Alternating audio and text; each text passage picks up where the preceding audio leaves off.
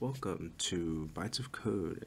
In this video we're going to be talking about Replit. We're going to be talking about an IDE, that's Integrated Development Environment.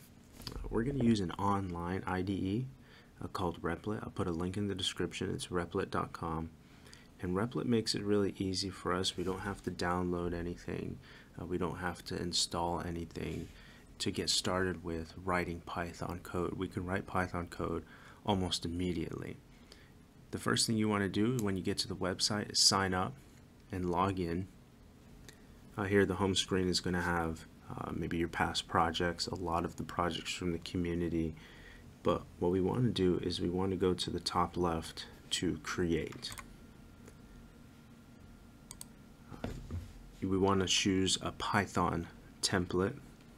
If it doesn't show up on your list, you can type it, select Python. It's going to auto-generate a title, but in this case we're going to put our own title, and then create Replit. Now what Replit will do is create an environment for us where we can develop Python and write Python code. Again, you can have other IDEs, you can download them and install Python. That's very popular. But in this case, just to minimize anything that we need to do or install or download, Replit makes it really easy for us to get started with Python. And almost immediately, we can write Python code. We're going to be using Replit a lot, not just for Python, but also for other different types of languages also. Replit does support all popular languages, and we're going to be using Replit as the area where we develop our code. So even though this seems like a kind of a small step, it's important to get started with Replit. Make an account in order that we can use this as a method to train and to learn during the tutorials.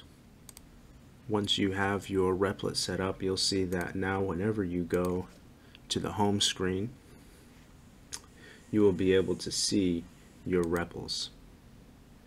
In this case, BOC Python is our Replit that we're going to be using,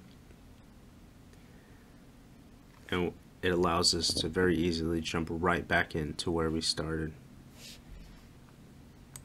Again, this may seem like a kind of a short video, but this is going to be a fairly important video because again, we're going to be using Replit throughout our entire tutorials for the different languages. Well, I appreciate you taking your time watching this video. If you have any questions, please feel free to leave them in the comments section. I will try to respond to every single question that you have. Thank you again, and hope to see you at the next video.